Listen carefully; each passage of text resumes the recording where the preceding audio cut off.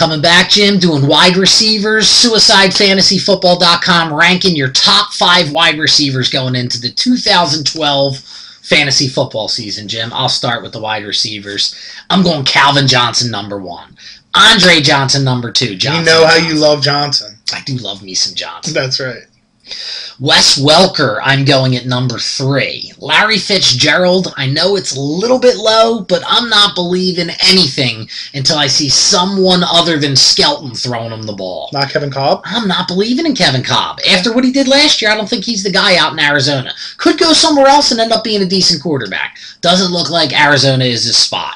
And then number 5, I'm going A.J. Green, Jim. I think A.J. Green, with the red rifle throwing the ball to him, is going to put up 1,400 yards, 100-plus catches, could end up being a top 2 or 3 guy.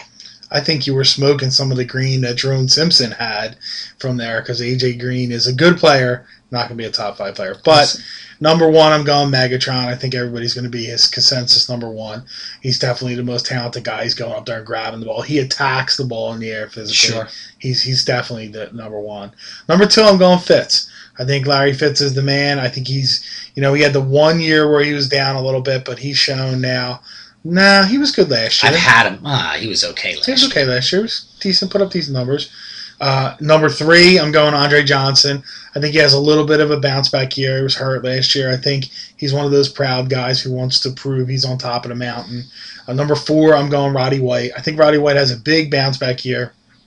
I think Matt Ryan has a little bit of a bounce back year, but Julio Jones will impact Roddy White a lot, giving him the less coverage as you thought he was going to get this year. It didn't happen until later on in the season. I think Matt Ryan comes back and really plays hard with Roddy White. And number 5, I got old reliable Greg Jennings. Nothing super, nothing spectacular, but he's the steady 4, 5, 6 guy in the league. I'm willing to make a wager with you, Jim. What's that?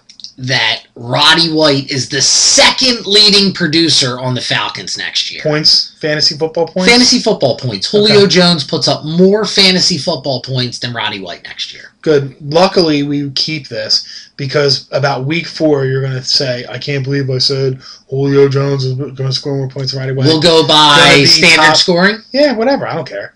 You can 2 points per side. I don't care. Whatever you want to do. There's nothing that Julio Jones is going to do that's going to outscore Roddy White. Nothing.